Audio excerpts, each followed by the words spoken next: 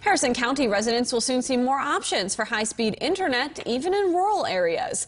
Frontier representatives presented their plan to the Harrison County Commission this morning in Clarksburg. Frontier Fiber Optic is the name of the new product that is designed to build gigabyte cities. Frontier says 9,000 homes in Clarksburg will be included in phase 1 of the project, while surrounding cities such as Shinston and West Milford will be phased in during the next couple of years. The good news, we hope, for the commission is that this should be minimally intrusive to the city of Clarksburg. We're going to be using our underground facilities from the central office.